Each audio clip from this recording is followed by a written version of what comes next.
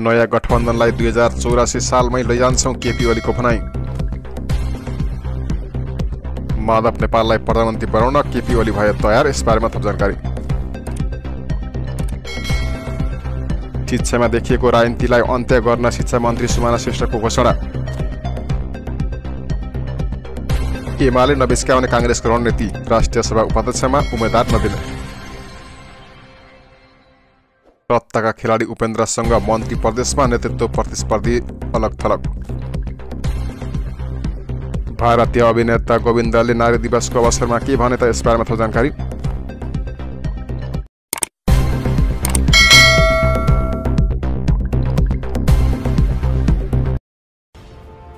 नमस्कार दर्शकबिन, तपाईँ अहिले हेर्दै हुनुहुन्छ देश तथा विदेशबाट नेपाल खबर युट्युब च्यानल। तपाईहरुलाई हार्दिक स्वागत छ हाम्रो युट्युब च्यानलमा।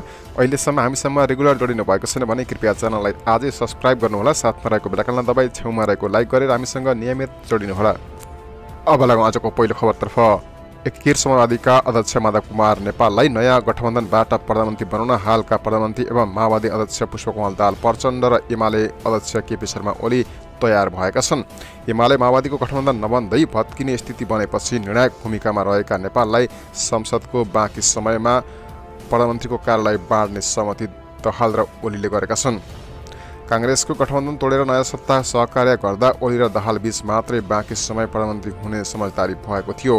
केन्द्रमा मात्रै नभई केही प्रदेशमा समेत सरकार गठनका लागि समाजवादी निर्णायक भएपछि वैकल्पिक गठबन्धन बन्न नदिन ओली र दाहाल नेपाललाई प्रधानमन्त्री बनाउन तयार भएका हुन्। मन्त्री परिषदको शपथ ग्रहण अघि 3 दलका शीर्ष नेताहरू बीच बालुवाटारमा नेपाल दाहाल बीच प्रधानमन्त्री हुने गरी कार्यालय बाँडिएको विशेष सुरतले जानकारी गराएको छ। सुरतले भन्यो, उनीहरू बीच सरकारको नेतृत्व गर्ने विषयमा कुरा मिलेको छ। अबको 1 वर्ष प्रचण्ड नै प्रधानमन्त्री रहनुहुन्छ, त्यसपछि नेपालले सरकारको नेतृत्व गर्ने समझदारी भएको छ। कांग्रेस माओवादी गठबन्धनमा पनि एमाले 1 वर्ष प्रधानमन्त्री पाउने सहमति भएको थियो। अब एमाले माओवादी राजसपा समाजवादी र जसपाको गठबन्धनबाट पनि नेपाललाई 23 समय हराहरी सरकारको नेतृत्व गर्न दिन ओली दाहाल तयार भएका हुन्।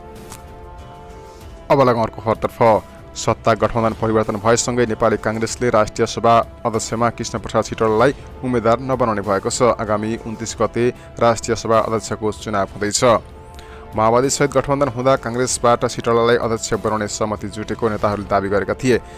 उनलाई अध्यक्ष बनाउनकै लागि राष्ट्रिय सभामा निर्वाचित गरिएको नेताहरूले बताएका थिए। तर फागुन 21 गते कांग्रेस सहितको 8 दलीय गठबन्धन टुटेर एमाले माओवादी सहितको 5 दलीय नयाँ बनेको छ।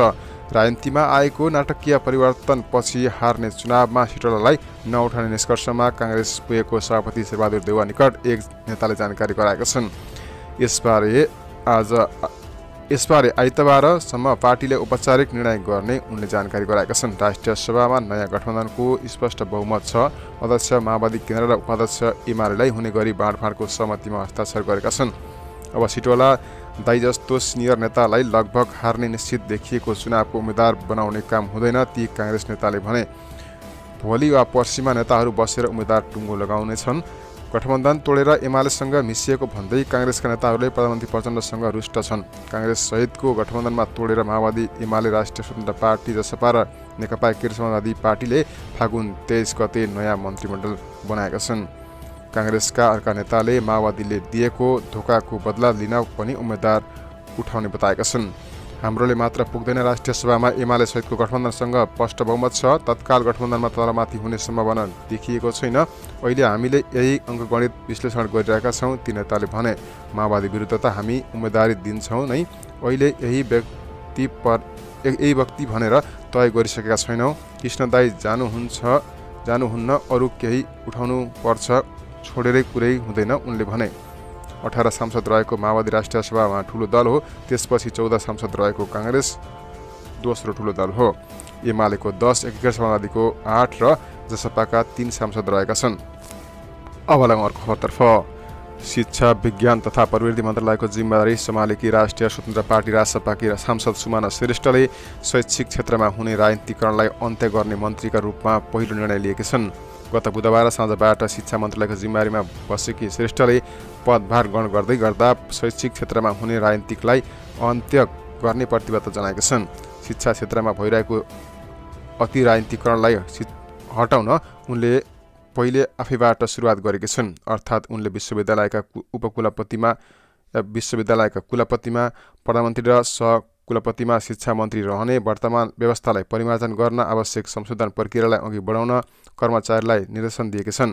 विश्वविद्यालयमा पदोन्नत रहने व्यवस्था विरुद्ध विभिन्न शैक्षिक कार्यक्रम तथा प्रतिनिधि सभा अन्तर्गतको शिक्षा स्वास्थ्य तथा सूचना प्रविधि समितिमा वकालत गर्दै आएकी श्रेष्ठ पहिलो निर्णायक नै सही गरेका छन्।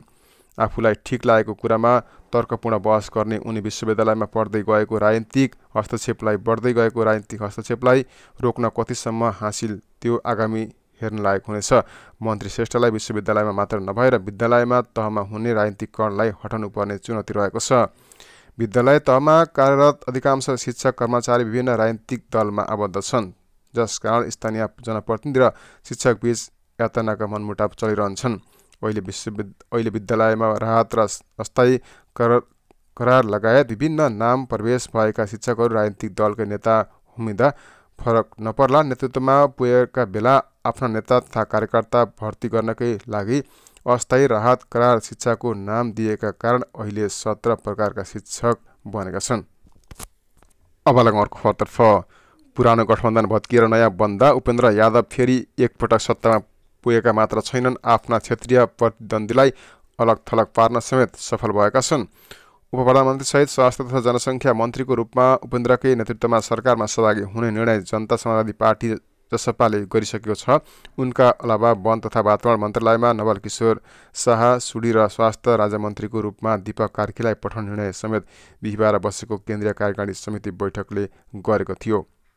नेकपा एमाले, नेकपा माओवादी केन्द्र, राष्ट्रिय स्वतन्त्र पार्टी, राजसपा, जनता समाजवादी पार्टी र नेकपा एकीकृत समाजवादी पार्टी नेकपा यस सम्मिलित 5 राजनीतिक दलको गठबन्धन बनेसँगै जसपा अध्यक्ष यादवलाई प्रत्यक्ष फाइदा पुगेको छ। पुष्पकमल दाहाल प्रचण्ड नेतृत्वकै यसअघिको सरकारमा रहेका मधेस मुद्दामा आधारित राजनीतिक दलहरू जनमत पार्टी, लोकतान्त्रिक समाजवादी पार्टी, लोसपा र नेपाल थरुहट मुद्दामा आधारित नागरिक उन्मुक्ति पार्टी सङ्घीय सत्ताबाट बाहिरिएका छन्। अन्य क्षेत्रीय प्रतिस्पर्धीहरू बाहिरिँदा जसपा भने सत्तामै रहेको छ। अब लागौँ अर्को खबरतर्फ। भारतीय चलचित्र अभिनेता गोविन्दले रौतहटमा नारी दिवस मनाएका छन्। रौतहटको मौलापुरमा सुरु भएको मधानी महोत्सवमा सहभागी हुन आएका अभिनेता गोविन्दले नेपालमै नारी दिवस मनाएका हुन्। अभिनेता गोविन्द आम जनता पार्टी आसपाका अध्यक्ष प्रभु शाह, मौलापुरकी मेयर रिना शाहले अन्तर्राष्ट्रिय नारी दिवसको तुल बेलुन आकाशमा उडाएका हुन्। नेपालमा नारी दिवस मनाउन पाएकोमा खुसी व्यक्त गर्दै अभिनेता गोविन्दले नारीलाई अधिकार सम्पन्न बनाउनु पर्नेमा जोड दिएका छन्। उनले मेयर रिनाले गरेको विकास देखेर खुसी लागेको पनि बताएका छन्। आसपा अध्यक्ष शाहले राज्यको हरेक तह र निकायमा महिलाको 51% अधिकार सुनिश्चित होस् भन्ने उद्घोषका साथ आम महिला मोर्चाले मधानी महोत्सवकै अन्तर्राष्ट्रिय नारी दिवसको तुल आकाशमा उडाएको बताएका छन्। अब लागौँ अर्को खबरतर्फ।